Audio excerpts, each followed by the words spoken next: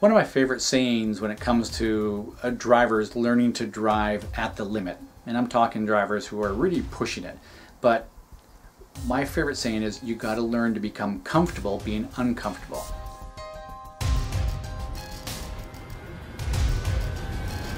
There are drivers that get a little uncomfortable. They're on that ragged edge and they tense up and they're not comfortable being uncomfortable.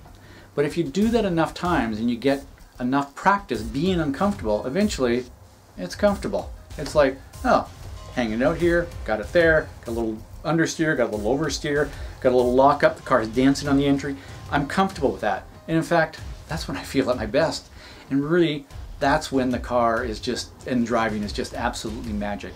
When you're right on that edge and the car is dancing and you're slightly uncomfortable, but not too uncomfortable. Now, I'm not talking hanging it way out there and spinning the car off and crashing everywhere.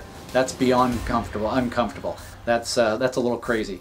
But if you just practice being loose and the car being moving around and dancing on that edge, as you do that, you become more and more comfortable with it. And eventually it's like, yeah, I love this feeling of being slightly uncomfortable.